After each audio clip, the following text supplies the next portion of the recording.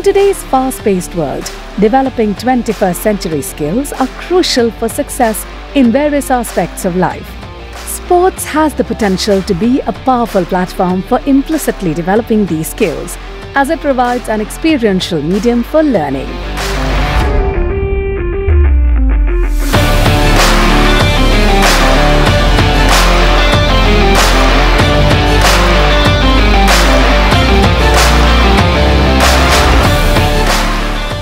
These videos aim to showcase a series of sample sport-based activities that can effectively develop essential skills such as problem solving, critical thinking, communication and leadership among participants. To be successful in today's fast-paced life, it is crucial to learn 21st century skills. But the question is, how? The answer to this complex question is straightforward. Playing sports is a great way to do this without even realizing it, because it provides hands-on experience in learning. The next 5 videos are here to show some fun sports activities that can help you improve at important skills like problem solving, careful thinking, communication and leadership. Every video focuses on one sport and related skills. In this video, we are going to learn how an activity like Bulldog can help us develop the critical thinking and problem-solving skill. The question here is, why are critical thinking and problem-solving skills so important? The answer is that when you become better at solving problems, it helps you in many ways. You can handle conflicts better, become more independent, reach tough goals, and make decisions on your own. It's like gaining the right power to face the challenges of the 21st century.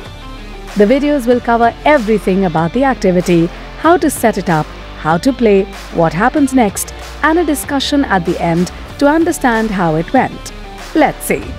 The purpose of this activity is to teach participants how an activity like Bulldog can help them learn to figure out and solve different problems they might face in their everyday lives. This game can be played indoors or outdoors. You will need a playground of the size of 50 feet into 30 feet.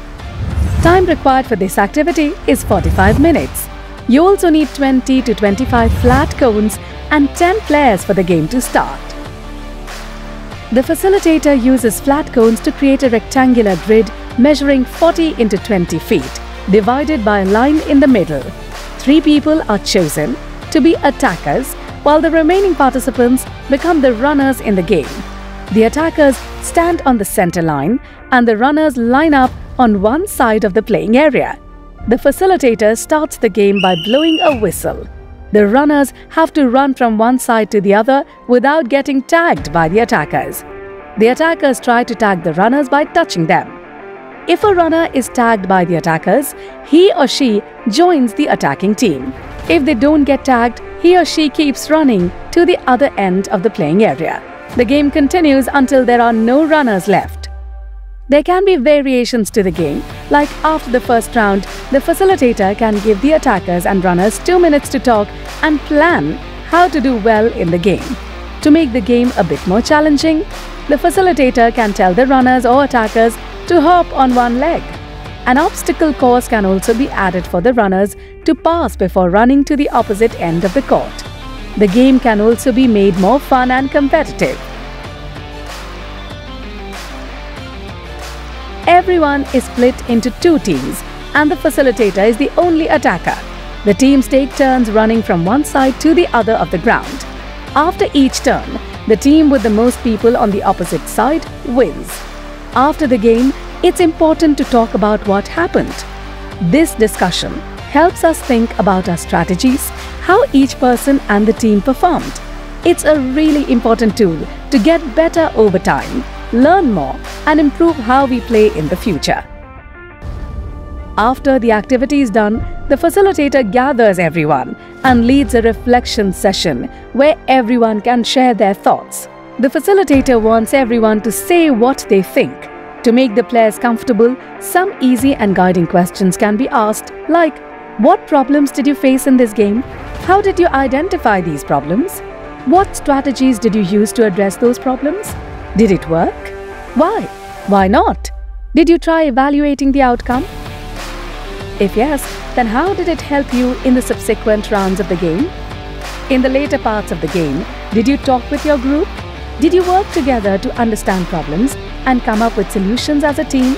Please tell us about it. What problems do you face in your daily life? How do you deal with them? How important do you think is problem solving in our life? The facilitator can also ask other relevant questions from the practitioner to probe further. Problem solving is a way of dealing with issues. It involves figuring out what the problem is, thinking about it, and trying out different ways to fix it. This skill can be applied to all sorts of situations, whether it's a small issue like getting home when the bus is broken, or a more significant problem where we feel uncomfortable and need a solution. Learning 21st century skills helps us be prepared for what is coming in the future.